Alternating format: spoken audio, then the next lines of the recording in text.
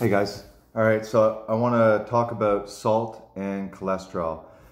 When you start any low carb diet, ketogenic diet, the carnivore diet, you have to increase the salt. So you'll hear something about the keto flu, and the main issue is that when you go through your glycogen stores, because you're not eating any sugar anymore. Glycogen is your stored form of glucose, and when it's stored in your muscles and your liver, it's stored with water. So as your body uses that glucose, you're going to pee out a lot of the water. So, so it has like a diuretic effect. So you're going to actually eliminate more sodium than you usually would. It's not going to go to, it's not going to go to a like hyponatremic level, like a clinically significant low sodium level, but it's lower than your body usually likes, and it's part of the keto adaptation or the fat adaptation.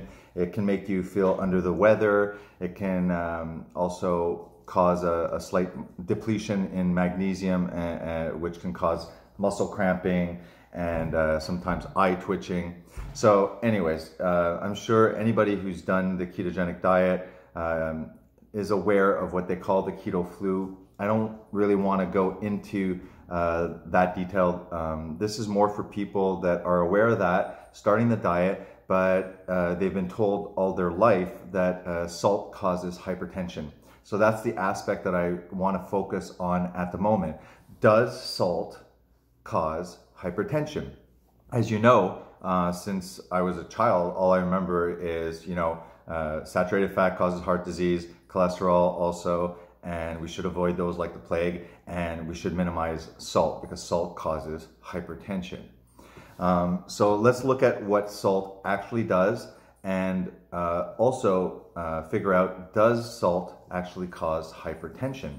And should we take it seriously? Should we limit the salt or not? So the first thing is, I just said quickly, yes, on a ketogenic diet, on a low carb diet, increase salt. Initially, especially at the start, because you're going to have this peeing effect, this diuretic effect, and it can deplete your sodium, and it can give you symptoms that make you feel a little bit under the weather as your body's adapting to using fat as a main fuel. You don't want slight electrolyte depletions. It's going to make you feel crappy, and it could lead you to think that, well, this is not for me, and I don't feel well on it. And it's just because you're not, taking in enough salt with your food. And it could make you fail the diet if you're not, understanding that there's that slight adaptation phase, which, some people hardly experience it, and other people experience it significantly. They have a lot more trouble to get through. You might feel like lightheaded. That's one of the symptoms that you should be taking more salt in. One aspect that we don't necessarily hear about is that a low carb diet creates a very low insulin environment within your blood. Insulin, being a hormone, has many functions, but one of the functions is it has an effect on your kidneys, and your kidneys are what retain or filter out sodium. So when you have a standard American diet or the typical low fat and higher carb diet, you're going to have definitely a higher insulin environment overall in your blood, and that tells the kidney to retain sodium. All right. When you start the low carb and the ketogenic diet, obviously we are aware, if we know the basics of the low carb and ketogenic diet, that this creates a very low insulin environment, which is why it's great for reversing metabolic issues, insulin resistance, and even type 2 diabetes. The low insulin environment, tells your body to eliminate more sodium. So you're not retaining the sodium that you would if you were doing a higher carb diet. And I believe that that is because we're eating a human appropriate diet that is, in my opinion, that a human appropriate diet is not a diet that is majority carbohydrates. It just doesn't fit in ancestrally. It doesn't fit in geographically in my opinion, from my research with Weston Price, Nutrition and Physical Degeneration, the idea that most of our native cultures would salt heavily the foods as a way of preserving. So salt didn't seem to be an issue, and they really salted the food a lot to preserve it. There was no other preservatives that they could use. So why is it that now our ancestors were able to heavily use salt, and now it's become an issue? So the first thing is that hypertension, okay, is not caused by salt. Hypertension is caused by inflammation. And just like I mentioned, inflammation is the same reason that I've mentioned before. If you have a high seed oil consumption, you're using, you're avoiding the traditional butter, creams, animal fats, the saturated fats, all the traditional fats that humans consume, all the animal nutrition that has that wonderful blend of omega-6 and 3 that will always keep that ratio intact. The minute we start consuming man-made refined canola oils, sunflower, vegetable that's a blend, all of these seed oils, they are foreign to our diet. They've only been introduced recently in the last century. And this is in the form also of a hydrogenated form of seed oil, which is margarine. So all that to say is that one of the major causes of hypertension is putting your body in a pro-inflammatory condition. So the pro-inflammatory condition, what it will do is inflame the vessels. So think of your hypertension is basically your vascular system that is under a very high amount of pressure. So I have a tube, let's say this is a healthy diameter of your veins. Now you're becoming inflamed, okay? So there's redness and puffiness, and it narrows the tube. However, there's a, between here and now here, you still have 5 liters of blood flowing through. So what I'm basically saying is just common sense. If you have a narrowing of the tube and you have a constant amount of volume within that tube, obviously the narrowing of that will cause an increased pressure. If you had a gauge measuring it, as it narrowed, you'd see the gauge go up. If you'd let go, you'd see it go down. Common sense, common physics. So the aspect is not caused by salt. The hypertension is caused by inflammation and damage. So I'm telling you that the high omega-6 consumption that's foreign to the body is causing inflammation. A high carb diet also causes the insulin to be very high over many, many years, chronically high elevated insulin levels. Then after you get the metabolic disturbance, and then after you're going to have that toxic high level of insulin also further damaging and causing more inflammation. Then after you have all of the processed food, for sure, these foreign substances that we can't even pronounce, the MSG, probably many of the modern things that we're putting in food to preserve things and stuff like that are foreign and causing inflammation, as well as high sugar levels. So all of these things, high omega-6 from the foreign seed oils, high glucose levels, high insulin levels, as well as all sorts of man-made garbage that's inside of our blood will hurt the membranes. And once that occurs, okay, you have the cause of hypertension. That's why often people that clean up their diet will have a reversal sometimes, well, most times. Like when you lose a lot of weight, you're usually eating a lot cleaner foods, and the hypertension can often be resolved. But if you are inflamed, if you are doing a high carbohydrate diet, where, as I said, you are retaining the sodium, the salt that you are consuming, what salt does do is it makes you retain water, okay? So if you imagine now you have a very inflamed vein, your vessels, your vascular system is inflamed, it's squeezing, and now the overall pressure systemically is increased, and we know the cause that I just said multiple times. Now, if you're taking in salt and it's especially a high carb diet that is retaining, and you're not, as you're eating the salt, it's not being eliminated, you're going to retain more water.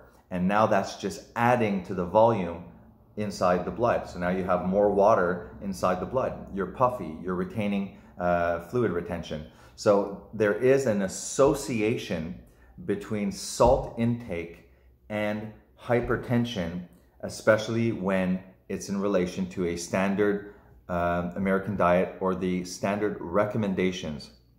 And we understand that there is actually a strong link between a high carb diet that makes us retain the sodium. So yes, somebody who is high carbing it, somebody who we know has a very inflammatory diet, should limit salt intake, because it will make you retain more fluid, and that's more volume inside your inflamed veins, causing hypertension. However, that's because it's an inappropriate diet. That's because, again, there are no essential carbohydrates. So when you are ingesting things that are non-essential, problems happen, right? And that's pretty much the gist of how, yes, sometimes you should limit salt depending on how you're eating and depending on how toxic you're creating in your blood.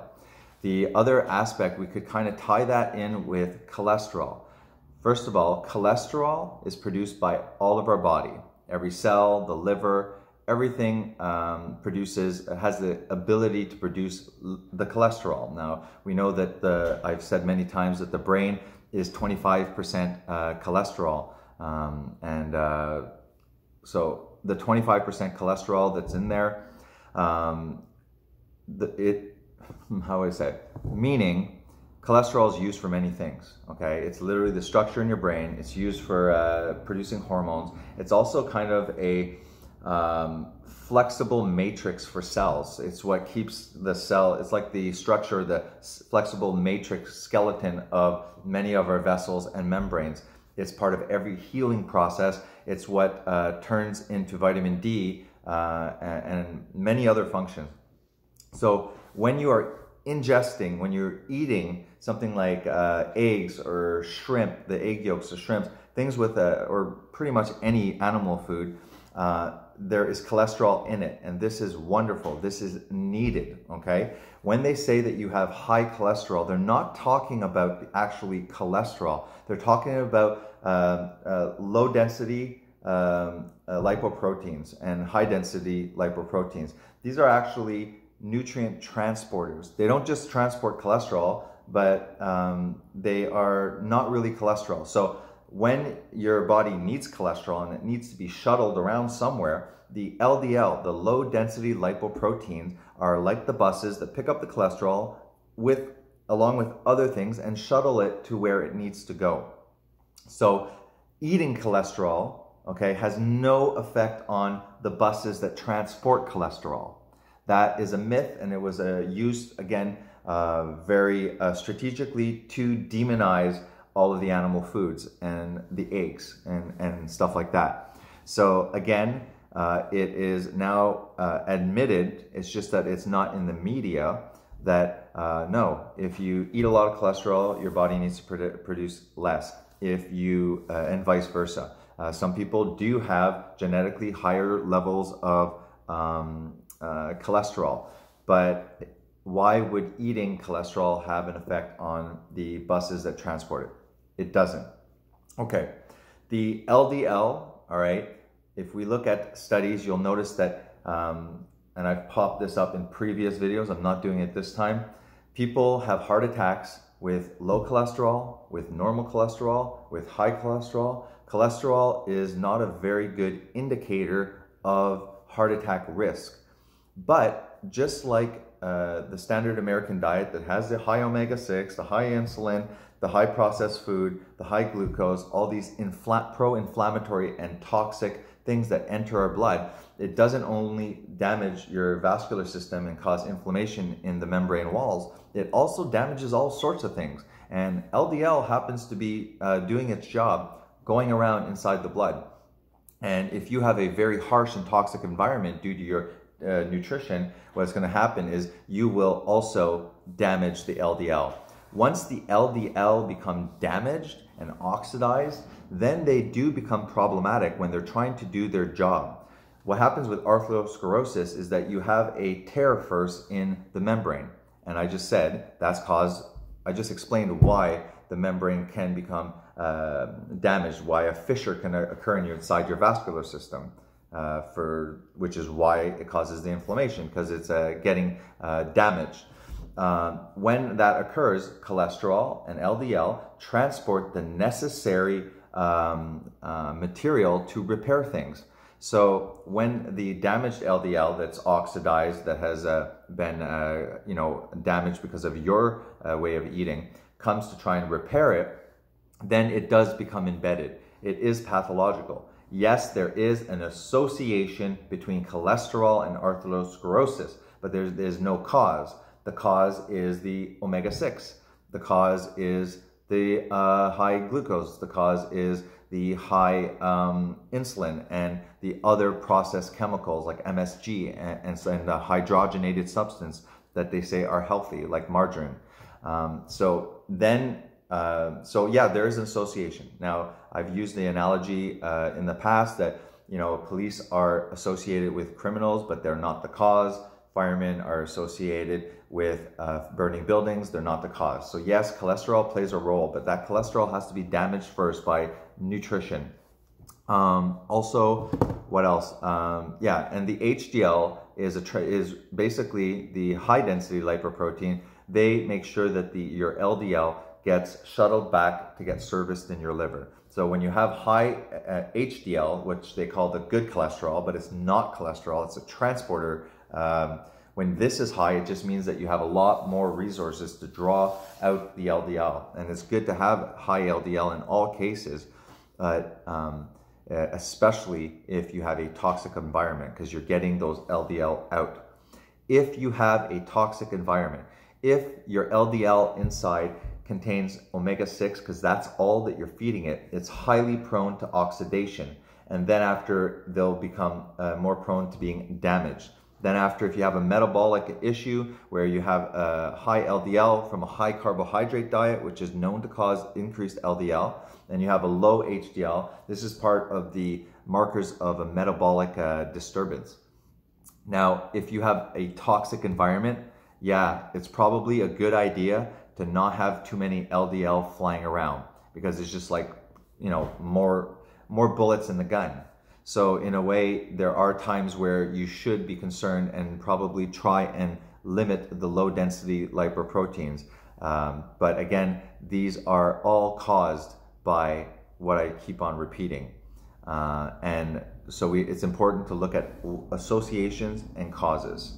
All right, guys. So in a ketogenic diet, you should be eating appropriately. You should be avoiding all of these seed oils. You should be eating a very low insulin environment, making a diet. Glucose shouldn't be flying around, and you should be eating clean whole foods that Mother Nature provides and not man-made. So with all of these things, do not worry about consuming salt. If you have the symptoms that we talked about, the keto flu, these are resolved by salt.